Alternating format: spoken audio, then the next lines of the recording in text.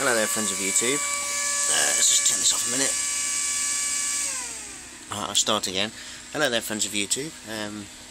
I've done this with my capacitors. It's a lot more neater now. It looks a lot better and it works a lot better that way.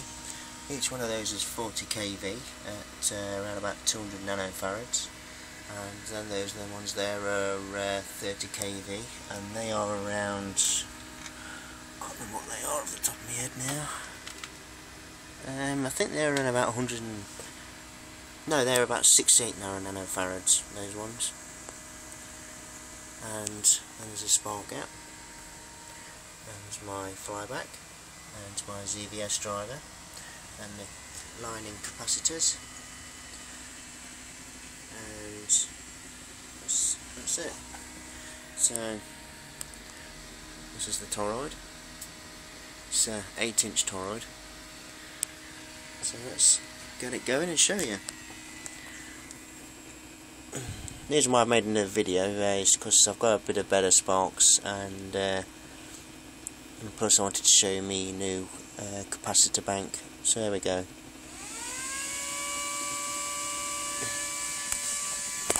Whee! Nearly dropped my camera then.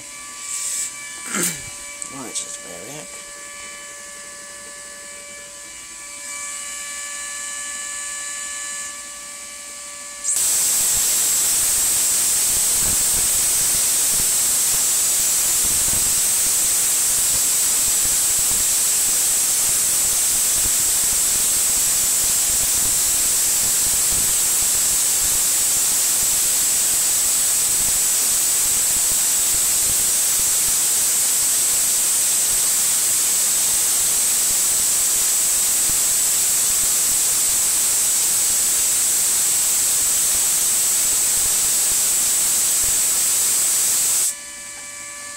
Isn't that mental?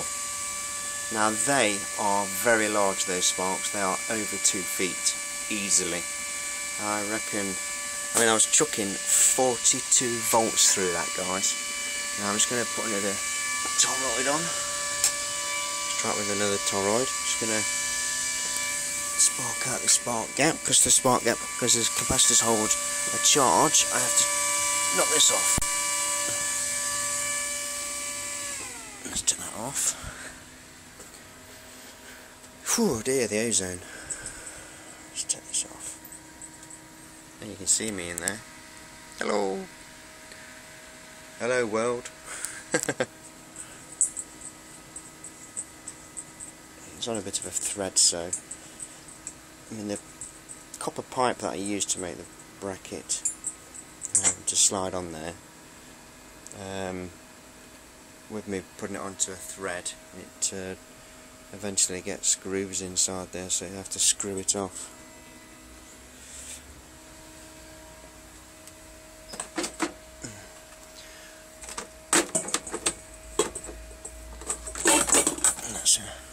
That's a little tiny one. That's my other one.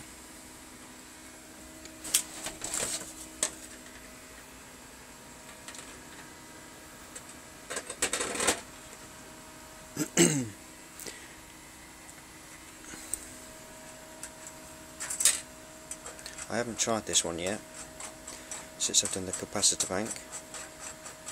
This capacitor bank works a hell of a lot better now it's properly done. As before, I used to twist all the wires together, and when I used to whack it up, put in more voltage into it with a different, with the flybacks, you tend to get sparks jumping across, and you get these really loud cracks. So I think I'm going to have to change that as well. Let's try it there.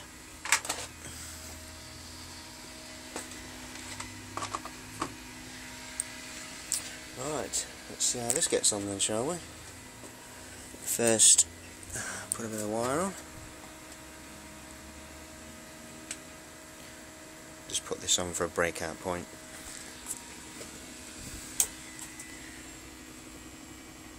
Fan for the quenching of the spark gap. There it goes.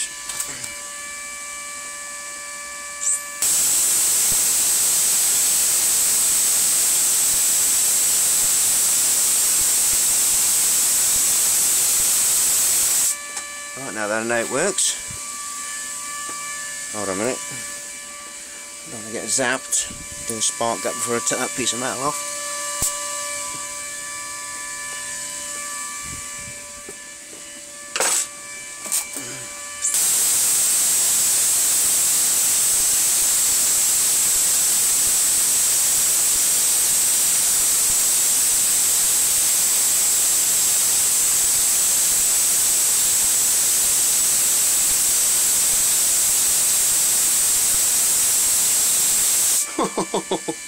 That is absolutely going mental on everything, that is. I need to do this outside, I think, eventually. Because that is just breaking out everywhere. Whoa, I tripped up again.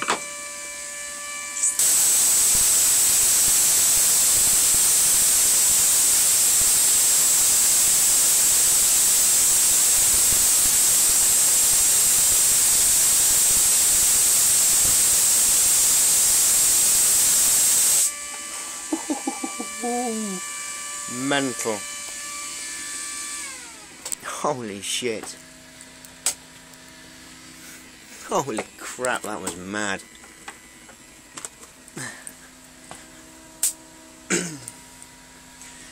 There's just to prove to you guys that it is a flyback that I'm using. This is the cables. There's one cable there, which comes from the coil. Goes around onto the spark gap. You can see the light coming from the spark gap, so you know it's exactly connected, so you know for sure it's connected. From the ZVS driver. Oh, actually, from running that, the flyback isn't too bad, and I was throwing over I whacked that up then, guys, to 48 volts DC. And that flyback's not too bad at the minute. That flyback has lasted the best out of all the flybacks I've ever done from pushing it.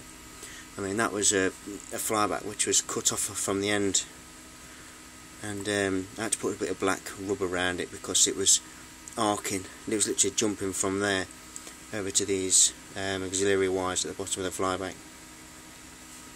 So that is an unbelievable outcome and output for the Tesla coil. I'm going to do another video sometime. I shall wheel it outside in the dark and do a video of it running properly outside, so you'll see a pretty decent display at night. Better than it arcing out to various bits of wire that are earthed hanging down from the shed. And I've got that big wire hanging here, which runs all the way across over to the other side of the shed. I mean, everything metal that's hanging down is all earthed. It's earth from the house mains, you know, the earth socket from the fuse box, and plus I've got a 4-inch bar which is running down into the ground, which is at the back of the shed. So everything's well and truly earthed. So and nothing in here can really be damaged by the arcs, really.